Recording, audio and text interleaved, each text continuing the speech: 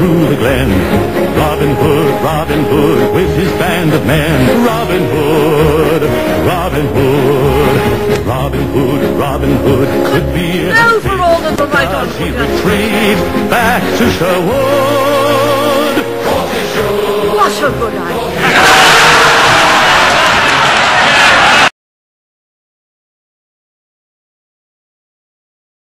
Prime Minister, on this increasingly serious coal dispute, why has the employment legislation introduced under your government failed to have any useful effect? I don't accept it's failed to have any useful effect. With regard to what's happened on the picket lines, the criminal law on picketing has remained the same for centuries, and everyone knows what it is. You are entitled peacefully to persuade other people not to go to work if you wish, but the essential thing is peacefully to persuade. Large numbers are intimidation, and of course they can be threatening, and that is a matter for the criminal law.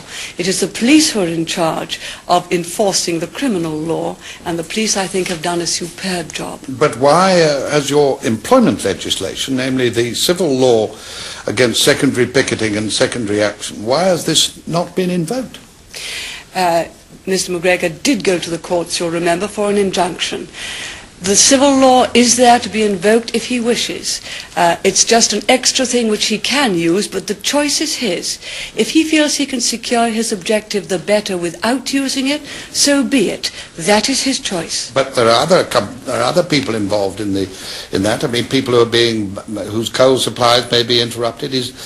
Are you encouraging no one to invoke the prior and tepid laws, as they're called? It is for each person to decide whether they wish to invoke the laws. At the moment, as you know, those miners who've decided to go to work are going to work. They can get through, and the police are saying that those who want to go to work do get through to their work. That, I think, is a very, very great achievement. But as regards the law, you see, you said that Mr. McGregor had gone to the court for an injunction against the picketing by Yorkshire miners of people in Nottinghamshire and elsewhere, but nobody's taken any notice of that.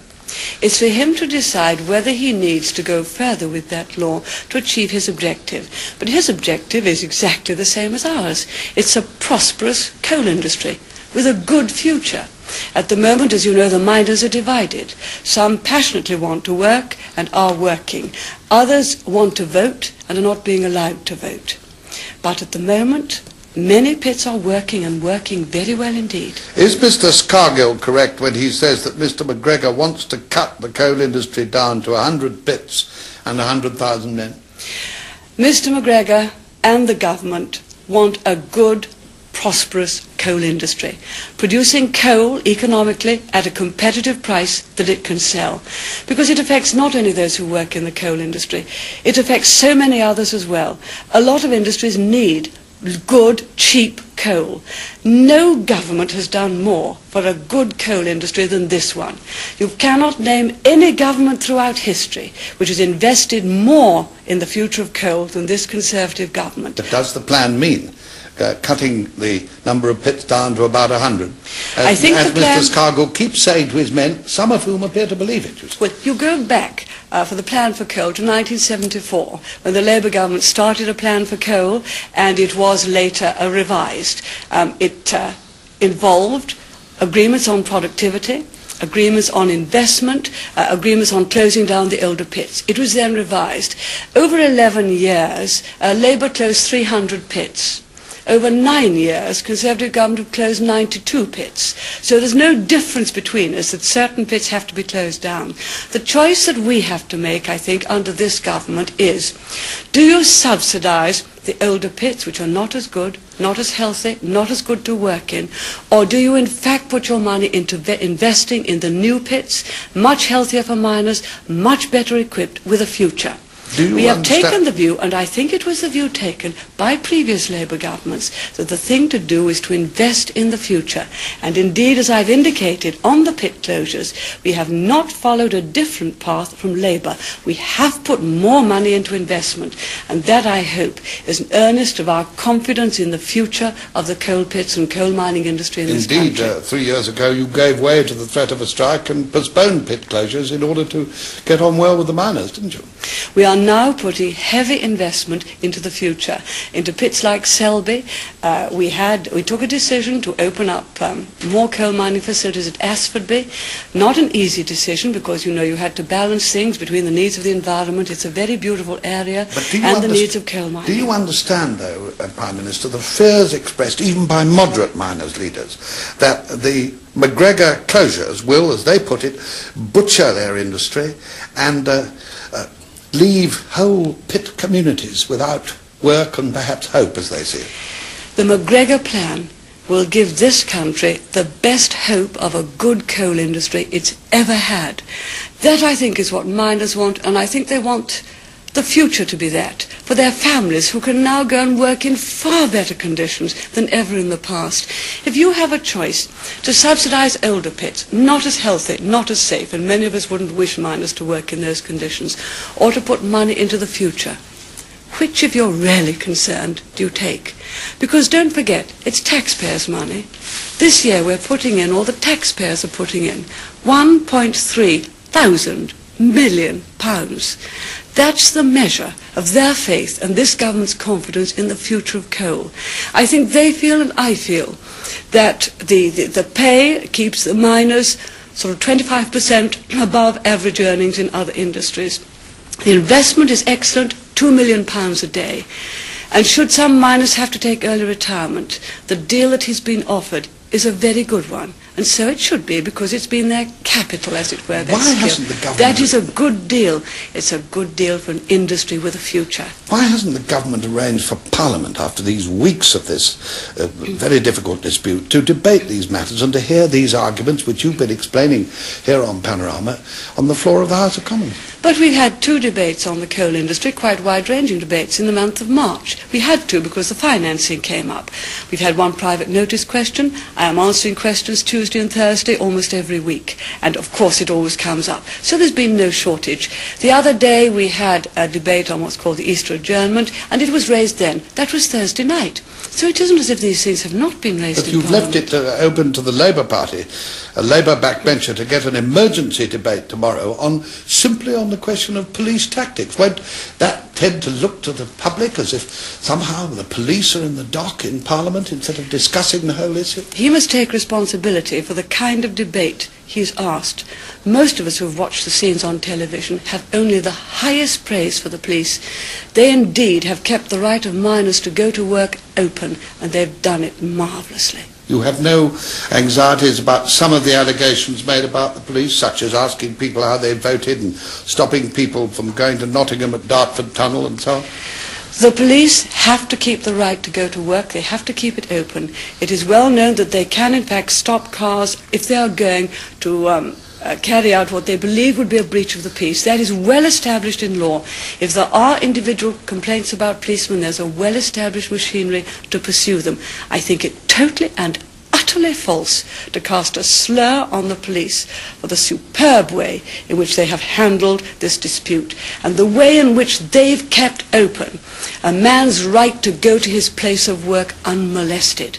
That is a fundamental right in this country, and it would be far better if people looked on who is trying to stop that right and criticised them. Nonetheless, you would agree, would you not, Prime Minister, that it is vitally important in a country such as ours that the police, under their chief constable, should be upholding the law and seen to be upholding the law rather than to be upholding the government?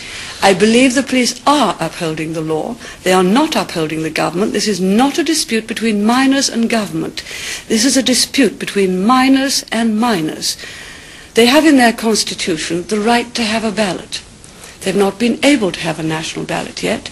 Many of them have had local ballots. This is a dispute between miners and miners. It's some of the miners who are trying to stop other miners going to work. It is the police who are in charge of upholding the law. If there are individual complaints, it is not for us to make complaints. If there are individual complaints, there's a well-known machinery for pursuing them. But I would be very, very concerned indeed if I thought that people were going for the police except on specific complaints. The police have been wonderful. On a totally different issue, Prime Minister, why are you so determined to go ahead with the controversial legislation to abolish the GLC and the 6 metropolitan counties, a measure which is opposed by some of your most senior former cabinet colleagues and others? First, because all Conservative members of Parliament fought the last election on that basis. We heard very, very little comment or complaint about it then. That was the basis on which we fought. 13 million people endorsed that, and so we shall go ahead with it. The real reason is that there is so much duplication and overlap between your metropolitan counties and your districts, and I believe that the time has come to return more of the powers to local authorities. Many of them are already exercised by the districts already. Are you saying that it's got nothing to do with the fact that all these authorities are Labour-controlled? No, it has not. We, in fact, created, as you know, a number of the metropolitan counties. I frankly think that we made a mistake in creating them. I remember vividly at the time, I was in charge of education as Secretary of State for Education. It was suggested that I put education to the upper tier. I absolutely refused to do so, because I believe that education is better handled at the district level, particularly the schools. So the metropolitan counties never had education. Many of the powers which they operate, for example, planning, are also operated at district level, and therefore you have duplication. And I think the time has come to say there is not sufficient for the upper tiers to do. They really have too little to do. Well, there's too much duplication, and that is the real reason why they must go. On the GLC, are you not concerned by a recent opinion poll which showed 61% of Londoners against abolishing the GLC? No, I'm not concerned about that at all. It was a poll taken, I think, of about 1,000 people, and I could say, look, I had a poll taken of the whole country during the election. You know, as far as the GLC is concerned, the police powers are exercised by the Home Secretary, not the GLC. The housing powers ceased to be exercised by GLC and were returned to the districts some time ago. And the districts, I think, exercise them very much better. I think the powers with regard to fire can be exercised by joint boards. With regard to education, the outer London boroughs already have educational powers. It is only the inner London authorities that have education exercised through the GLC or through ILIA, and that, as you know, we made an announcement that there will be an elected authority for that. You were entitled to say that you had a pledge in your manifesto to do this. You didn't say anything in the manifesto about cancelling the elections and substituting a nominated body from the borough councils. Why not extend the life of the present elected councils and do it that way? I think it would perhaps be really rather more dangerous to extend the life of elected councils. You could argue that that would be a more dangerous precedent than allowing them to serve the full elected time for which they were elected. No one is being cut off. They're having the full time for which they're elected as councillor. When that comes to an end, there's only a year before GLC is abolished, and it seems really rather ridiculous to hold other elections.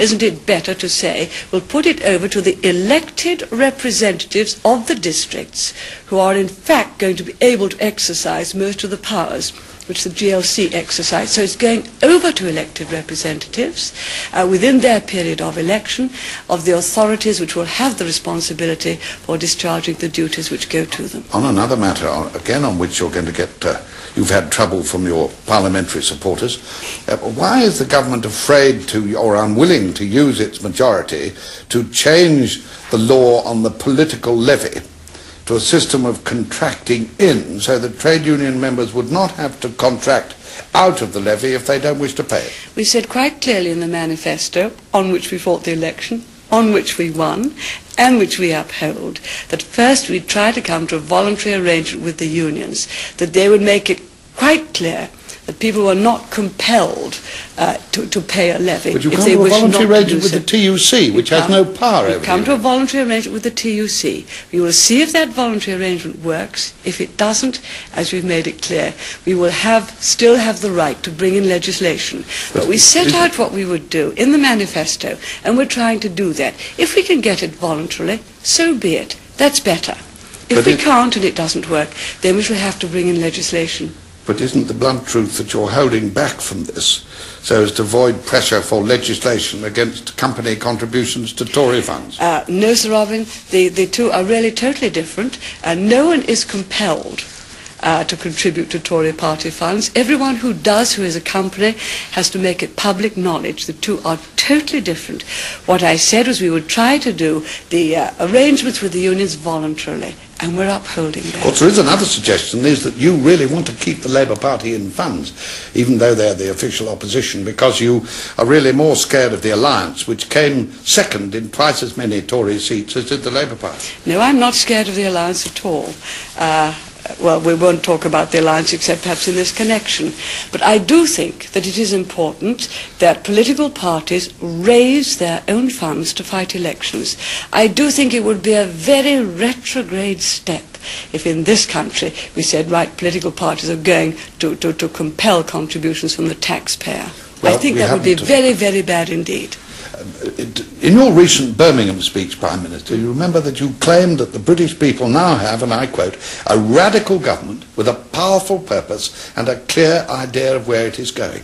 Now, how can you claim to be a radical Tory government with a powerful purpose when public expenditure now takes a bigger proportion of the national wealth than when you first took power nearly 5 years ago?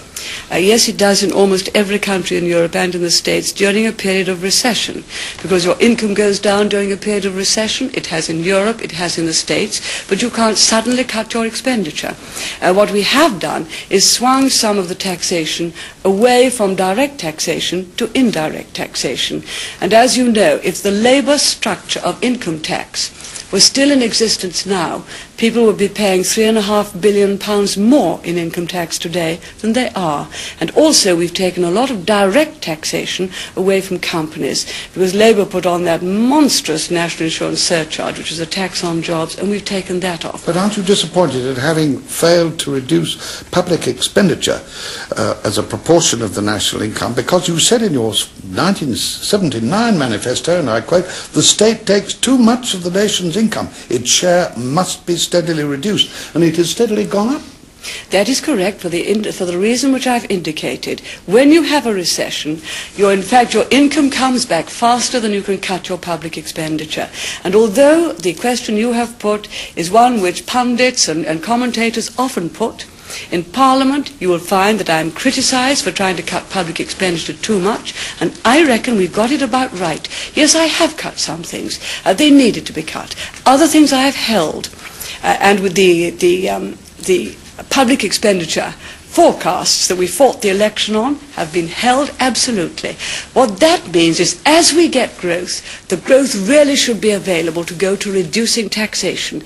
And believe you me, if I gave in every Tuesday and every Thursday to the demands made upon me by the Labour Party, by the Alliance, sometimes even by one or two of our own people, taxation would be very much higher than it is. Just after the budget, that fantastically successful budget when Nigel Lawson laid out the future for a parliament and said, look, you can have a choice. More public expenditure or lower taxation. And most of us want lower taxation. And I think that's what most people... Do you know what the next question I got the next week? Please would we put up the unemployment benefit to the long-term supplementary benefit rate. Do you know how much that would cost? £450 million. No, we have got it right, Sir Robin. Well, just about all things considered, we have got it right by very disciplined control and by doing it fairly. A fair deal for the weaker members of our society and a fair deal for the taxpayers. You say you've got it right, but how can you have got it right when unemployment is still going up? That is perhaps not quite so much a matter of public expenditure, although it does in fact cost £6 billion. If some of the people who criticise... He says it costs £15 billion in the budget we have debate. had this argument before. I can tell you it cost us exactly this year £6 billion, because that in fact is the amount which you pay out in unemployment benefit and the amount which then you pay out in supplementary benefit, which a number of people depend upon, and that it comes to about £6 billion. This year it was £5 billion last year, but the benefits have gone up. Now, if many of the people who criticise us for unemployment, and I'm the first to want to get unemployment down, went out or were capable of going out and starting up wealth-creating businesses of their own, we'd be a great deal better off. There are not a lot of people who can. Fortunately, there are more and more who are doing it.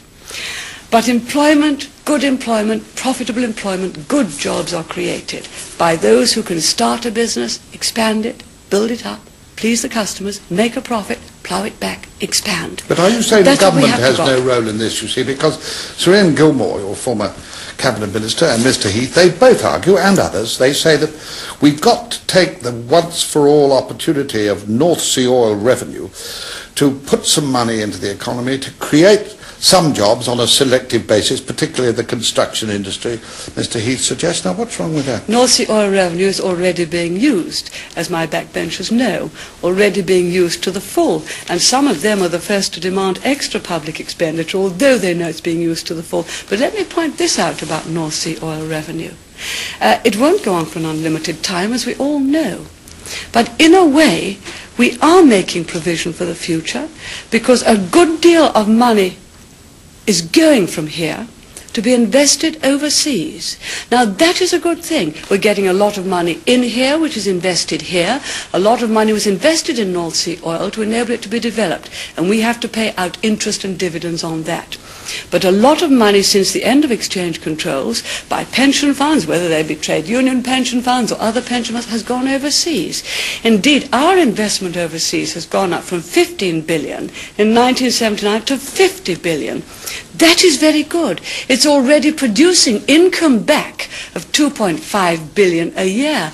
That will be the nest egg which we'll have, and we'll build it up when North Sea oil has gone. But so we are in fact using up one asset which people enabled us to develop by investing here, and we're building up other assets overseas commensurate with those which we used to have in pre-war days. But your critics, Prime Minister, will be appalled to hear you taking pride in the fact that North Sea oil revenue is going abroad instead of being put into operations here in order to increase jobs, in order to bring the mass unemployment down. Investment will go where it is profitable for it to go.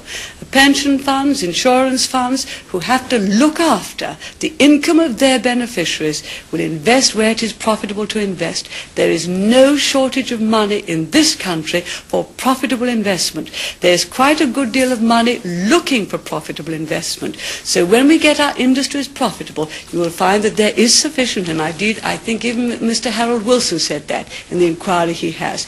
So we have to get our industries profitable, and if I might say so, Sir Robin, I'm sorry, I'm so sorry, then no one, in fact, has done more to try to get industry profitable than this government, or to create the conditions, and we are succeeding.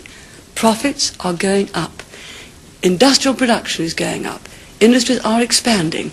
New industries are being created. We have more self-employed than we've ever had before. Yes, there is a new kind of industrial revolution coming. The electronics industry is doing well. Yes, Britain is on the move into industries with good prospects, with a good future. That has happened under the lifetime of this government. But what sort of a recovery is it, and what sort of move is it if unemployment is not being reduced and unemployment is in fact still going up? I mean, I read in the Daily Telegraph the other day that ministers are very puzzled by the fact that unemployment is still going up in real terms. Is that correct? No, I saw that phrase. I saw the phrase puzzle. But actually, if you look at the numbers of people of working age, because of past baby booms, they're now school leavers. And between 1978, 79 and 84, there are 1 million more people of working age, because the school leavers now, the baby boom, are coming into the period of working age. So you have actually to create more jobs to stand still. And it will go on until about 1978, 79. So we have more coming onto the labour market. So I think we're not puzzled. And of course, industries still are becoming steadily more and more efficient, but more are being created. That's the important thing. When do you think unemployment will start to come down, Prime Minister? I am not going to predict. It's a hostage to fortune. What I'm going to say is this. We are creating the right conditions for industries to be able to flourish, whether they're industrial, whether they're service. We're keeping down inflation. We're running the economy of this country in a sound way. People know that we will stick to what we say. We'll go on running it in a sound way. We are trying to do everything to give incentives to individuals. I mentioned income tax a moment ago. Incentive to companies. I mentioned the reduction of the national insurance surcharge, which will help jobs. cutting corporation tax so it will be worthwhile making profits, and making it much more neutral as between investment in capital and investment in people. So we are doing all the right things to get future good and profitable industry. And Sir Robin, it is working. But when you ask your expert advisors and officials and economists who are all over Whitehall and near number 10, when you ask them when will unemployment start coming down, what do they tell you? Oh, they'll give you all sorts of forecasts based on all sorts of assumptions. But the results they get out depend upon the assumptions they put in, because no one, in fact, makes a forecast. It will depend upon world conditions. It will depend upon how we take advantage of the opportunities. It will depend upon how many people start up on their own. It will depend upon how successful they are. It will depend upon how wages move in this country compared with how wages move in others. It will depend upon productivity. It will depend upon good design. It will depend upon go-getters. It will depend upon having an enterprising culture. All of those things. Well, but good heavens, we were first into the first industrial revolution, and now at last we're doing well on electronics, and I hope we're going to do very well on the service industry. The present Chancellor of the Exchequer, you'll remember when he was had another job during the election campaign, predicted that unemployment would start to fall this year, but it hasn't happened, has it? I'm more cautious than he is. A good deal more cautious. It's rising more slowly, but because of this great big demographic thing, that we've got 1 million more people of working age, and more school leavers coming onto the market, although at the moment more school leavers are getting jobs, fortunately. I'm just very cautious, because I know it depends not upon talk of either economists, or if I might say so, politicians. It depends on the doers. The people who go out and create the wealth, the men and women who work in industry, in service industry, in offices. It depends upon them, not on the pontificators, but on the doers. Of course, when you and I were younger, Prime Minister, it used to be assumed that government was part of the doers, that government had a contribution to make to create jobs and to create wealth. Not the whole responsibility, but it had a contribution. This government has made a splendid contribution. If we'd had governments in the past that would have kept inflation down, British industry would have been in a great deal better state than it was when I took it over. You don't hear this government being in trouble with deficits. You have many other governments being in trouble with deficits, not this one. You don't hear of this government raising too much money overseas which it can't afford to pay back. This government's paid back the debts which the previous Labour government got into. Yes, we are running our economy in a very sound way. We have taken off a lot of the controls, and a lot of the controls hindered industry in its start. We are putting on incentives, everything from share options to enable ordinary folk to have a very much better share in the industry in which they work. We are denationalising and giving preference to the people who work in an industry. Okay. All of these things we are doing. So we're saying it doesn't matter who you are, where you come from. It's if you can make a contribution to our society, and if you can build up a fortune to yourself, jolly good luck to you. Because in doing so, you will help to create jobs for others. And I want the successful people here, and that is the sort of economy that I'm building. Not an envious society, but a go-getter society which will in fact create profitable business and good jobs for other people with a good future. You can't give those watching, who may not all of them may be go-getters, but when is your go-getting society and your successful entrepreneurs, when are they going to create the conditions, with government help perhaps, which will start to reduce the mass unemployment? Well, already. 1 year, 2 years, 3 years? Let me take some examples. The chemical industry is doing extremely well. It's getting other world chemical industry beaten. The vehicle industry is coming up very, very fast indeed. Small business is starting, and we have done a tremendous amount of help to that. The electronics business is also getting away to a very, very fast start. A late start, but a very, very fast start. Of course, we are also in a technological revolution, and we shall have, in fact, to pick up on service industries. But bearing in mind the increased numbers of people of working age, new jobs are being created, but for a time they will not in fact show in the unemployment figures. But when you look at the proportion of people in work, let me make this perfectly clear. We have a bigger proportion of our population in work than they have in France. This of course is because we have rather more married women working than they do in France. Well, and we have a bigger proportion in many industrial countries of our population in work. Well, you've put your case with great force on that, and I'd like to move to another topic because there are many interesting ones to discuss. There are a lot of people who, when we talk about public expenditure and so on and so forth, wonder how you can possibly justify the cost of the Trident nuclear missile program, which, as you know, has escalated in cost to nearly £9 billion altogether.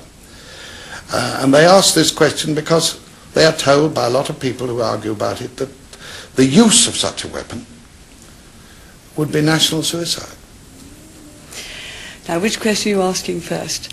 First, Trident. It's 3% over the lifetime in which we acquired. It's 3% of the defence budget. 6% of the equipment budget. Yes, 3% of the defence budget, 6% of the equipment budget. We could not possibly get such good deterrent value for that money as we get in Trident. Now, should we have Trident? Yes. We must, I believe, have an independent nuclear deterrent in this country. The alternative is if you don't have one yourself, you rely on someone else's umbrella. So you can't have a moral case against it if you say, well, we're not going to have it, we're going to rely on someone else's use of it. So there can be no moral case against it. But some of those people who say we must not have it try to deploy a moral case against it. I do not recognize, I must say, a moral case against it for this reason. Either we have these weapons or we leave them totally in the hands of the potential aggressor. To leave the world's most powerful weapons totally in the hands of a potential aggressor seems to me the height of absurdity and danger. I wouldn't do it because they then only have to threaten you. How if they threatened you with nuclear weapons and you had none to deter? Could you put your conventional forces into fight, knowing that you could be threatened? The alternative would be surrender. So supposing they threaten you with their massive conventional forces, is our answer to rely on the nuclear deterrent first? The nuclear deterrent is there to deter all war, and it has. And that is what my critics cannot get over. We've had the longest period of peace for a very long time. To me, that is the most valuable thing of all. The nuclear deterrent has deterred not only nuclear war, because it is so horrific. It has deterred conventional war. And please don't think conventional war was cozy. It was terrible. Absolutely dreadful, as anyone who came through the last war knows, and the number of people who lost their life. It has deterred that terror as well. Do you have a hope, are you hopeful of opening up a dialogue, a new dialogue with the Soviet Union as a British policy, bearing in mind the very stern things you were saying about Russia until quite recently? Look, I believe passionately in our way of life. We would all say, if we were asked to say what is the characteristic of Britain, everyone would say the same. We're a free country, and we're going to stay that way. We take it for granted. It shouldn't be taken for granted. We believe in freedom and justice. And we want peace with freedom and justice. We will argue our case for our way of life against anyone else in the world, against theirs. It is a far superior system for individuals, free men and women. Are you thinking of going to Moscow to talk with them? Yes, but you were talking about some of the things that I've said about communism. I would still say that a free way of life gives both dignity and prosperity, which you do not get in communism. I do not retreat from that one moment. But I was getting very worried that somehow we were not getting to grips with some of the other problems. We'd had various kinds of disarmament talks going on for a long time about the strategic nuclear weapons, about the theater nuclear weapons, about the conventional weapons, about chemical weapons. The conventional weapons going on for 9 years, the nuclear weapons going on for a long time. Now, we were not getting anywhere very fast. And I think we gradually, a number of us got together and began to think, what can we do about this? By we, you mean Britain? Well, we're not involved in most of those talks. No, no, we're not involved. We kept very, very closely in touch with us. We worked very closely with the United States, and we put our input and discussions into them. But they weren't getting anywhere, Sir Robin. And I felt that we couldn't leave it like that. And I felt that perhaps we should tackle it in a different way. If we got a greater understanding across the political divide, and it is a political divide, If we got a greater understanding across that, then you might find that those disarmament talks might go better. Now, we in NATO are totally defensive. No one needs fear anything from us at all. We will not pursue our way of life by force. It's not in our creed to do so. Does that mean I do want to talk across the divide, and that's why I went to Hungary, and why I wanted also to talk more widely. Because I think when we get that greater understanding, and I think when they understand that we are not threatening them, NATO threatens no one. What is the next step? We might get there. What's the next step in talking across the Great Divide? To invite Mr. Chernenko here, perhaps? Well, I think you're jumping a little bit much too fast. You know, you don't get instant success on this. You have to build it up slowly and steadily. But when I went to Moscow, we did mention that could we reinstate Mr. Kornienko's visit, which had been stopped because of the shooting down of the Korean airliner. And don't forget, previously relations had been bad because of Afghanistan. Now, that visit was reinstated, has been. Sir Geoffrey Howe will be going to see Mr. Gromyko in Moscow in July. I also, as you know, talked in Hungary, and I think got just a greater understanding of their viewpoint and made it perfectly clear. NATO threatens no one. We have to get this message across. Democracies are peace-loving by their very nature. So doesn't it make sense for the democracies and for the communist bloc to say, look, we're both spending far too much on weapons. We both wish to be secure. Can we not keep our security but a lower level of men and weaponry by agreements that we come down, and also by verifying what each other is doing? That makes sense for us. It makes sense to them. We have a common interest in this, and I wish to pursue it very vigorously, because I think if we get a greater understanding, and you always benefit from dialogue and talking, we might get that greater trust. In any event, we might avoid misunderstanding, and then we might get a movement in these disarmament talks, which is so important. Could I draw you back to that old familiar subject of the common market budget, Prime Minister? Talks are resumed again today, I think, with our foreign ministers. Are you hopeful of getting it settled this time? No, I'm always hopeful. I don't know whether it will be settled. If it isn't, we shall go on. We have made really great strides in the agricultural policy, which would not have been made without Britain's influence. Let's be absolutely clear about that. Britain has done a very great deal in making the common market face up to fundamental issues. We now have this other one. Britain deserves a fair deal in the amount by which she finances the common market. What is the gap? Fair what deal. is the gap between us now? 150 million pounds? No, I don't think you can say it that way, because it's not a gap in any particular one year. It's the figures that you put in for the first year will become multiplied in future years as the budget goes up, and that's why it's so important to get the first starting figure, because you get a multiplier effect. What is left now to get right? Well, we've got the system. At least I believe we've got the system. What we have to do is to get the starting point. The starting point is supremely important because it has a multiplier effect in future years. You can't just say it's that gap. As the money going into the common market rises, the gap will get larger.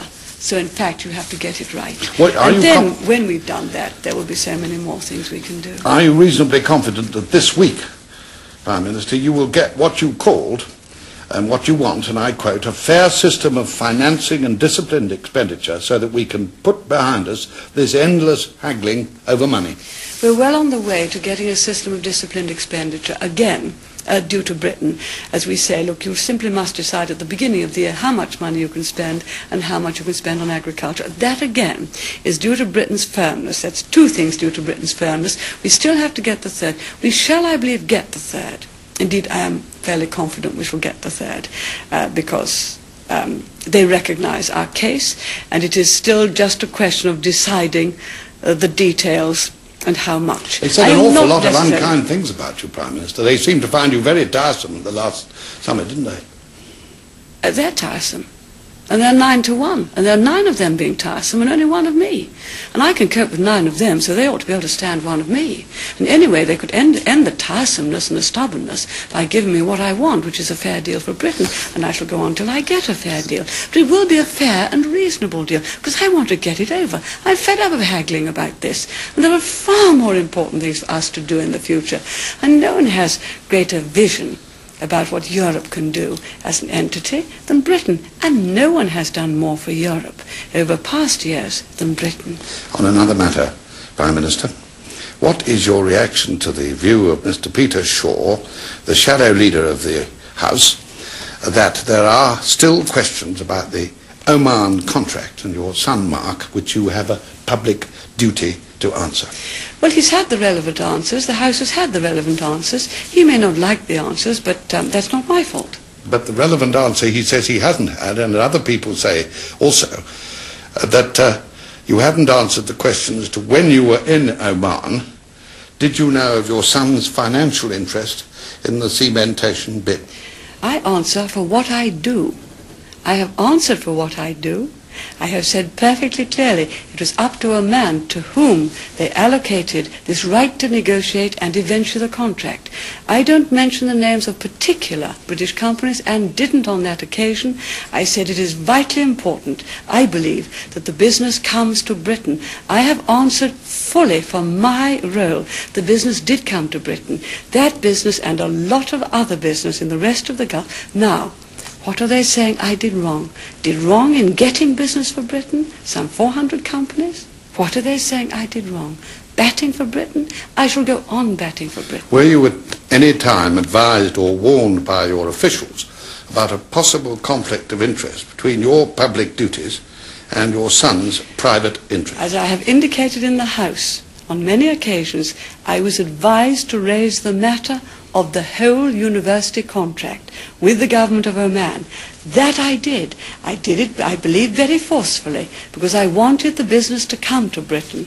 The business did come to Britain. Some 400 companies are involved. I am sorry that the Labour Party doesn't like the business coming to Britain. I'm very sorry. But I shall go on trying to bat for Britain, getting more business for Britain, and on that tour I got contracts worth hundreds of millions of pounds, and scarcely a week goes by now without my being asked to back up the demand, to back up the representations that British companies are making to try to get business overseas, because competitors, governments back them. Let me ask you one more question on this matter, because you've made your position clear on it. Can you give the public, the people, an assurance that if all the facts were disclosed about this matter, there would be no evidence of any impropriety on your part and no breach of the rigorous standards we all expect from people in public life? I believe that is correct. Then why not publish all the facts? Because the facts will be published in due course of time, but you know full well when the 30-year records come, of course they will, of course they will. But you know as well as I do, Sir Robin, that discussions between heads of government are confidential. And what do you think? Are you really suggesting that I should have confidential discussions with other heads of government, that I should break confidentiality, that I should break confidentiality on commercial contracts? Are you really suggesting, is the Labour Party really suggesting that that's the way for Britain to behave, that that's the way to get contracts for Britain? Are they really suggesting that the right way for a head of a British government is to breach confidentiality? What they are complaining about is that as a result of work that the British Prime Minister did correctly, did on advice from government departments, did on advice from the relevant departments, work came to Britain. They haven't been able to say that a single thing which I did was wrong. Not a single thing. The work came to Britain. What they have said, it was the government of Oman who decided to whom it should go. What they have said that is wrong is that you refused to say whether you knew that your son had a financial interest. I answer for what I do. Okay. Sir Robin, well, what are you alleging that I did wrong? I'm not suggesting anything. I'm just putting to you the questions which they say you have not answered, and we'll leave it there. Acting as a postman. Let us leave it there. Yes. Mrs. Thatcher, do you intend to lead the Conservative Party into the next election in, say, 87? I hope so. Of course, if you do that, and let's say that the next election is in the autumn of 1987, do you realise then that you will have been held the office of Prime Minister for the longest continuous period of this century, and possibly long before that? Yes. 8.5 years. Then you'll be not very long. 8.5 years. Yes, it's not very long if you look back to other times. And you'll be 62. You still think you want to go ahead at the next election? Yes. I shall be a very fit 62. You might be a little bit nearer that than I am, but you feel all right? Forgive me if I don't answer that question, Prime Minister, towards the end of this interesting interview. One of your most famous declarations, Prime Minister, which everyone will remember, was when you said, this was just before you took office, "I am not a consensus politician or a pragmatic politician, I am a conviction politician." After 5 years as Prime Minister, are you still a conviction politician, despite what the realities of office have taught you? Most certainly. I make it perfectly clear what I believe in, then I set about to translate my beliefs into action. Then I say, all right, you are free to accept or reject. But in fact, the convictions which I've had are really beginning to show results. We have a sound financial policy, we're upholding a rule of law, we have a sound defence policy, we've protected the weak, we've done far better by the National Health Service than the Labour Party. We have in fact carried out the things which we said we're going to do. We had the biggest privatisation programme of any Conservative government, and we're going to continue. We are succeeding, we're going to continue to succeed. And I believe in saying what I do. Do you think that any of the great politicians or the great faiths of the world would ever have got anywhere if people had gone out and said, brothers, I believe in consensus? No, they didn't. They went out and said, this is what I believe. Yes. If you believe that too, vote for me. Could not, if not, you're free to reject me. There are those, including many in your own party, Prime Minister, who think the country at this time could do with a bit less conviction, which means belief beyond argument, and a bit more consensus, which means reasoning together as one nation. We got a really rather good consensus, I thought, during the last election. Consensus behind my convictions. Only 42% of the people. 42% of the people, a very, very good majority, far more than anyone else got for theirs. Far more than anyone else. No, I believe that we have set about it the right way. Do you really think that consensus, trying to conceal what you believe and saying just appoint me and I'll do what's pragmatic... Consensus means getting agreement with other people. It doesn't mean concealing anything. I was asked in an international conference, I said to one of my colleagues, who shall be nameless and who will stay nameless in spite of all efforts to try to ask me to reveal who it was, I said, why do you say on that particular occasion they got a consensus? Well, he said, you have to, because they couldn't reach agreement. No, okay. I go for agreement. Agreement for the things I want to do. And if you get agreement, you don't need consensus. We'd better leave it there, otherwise... Consensus is too wishy-washy, Sir Robin. Otherwise we'll hold up the 9 o'clock news, which will tell us what you've been saying. Prime Minister, thank you. Thank you.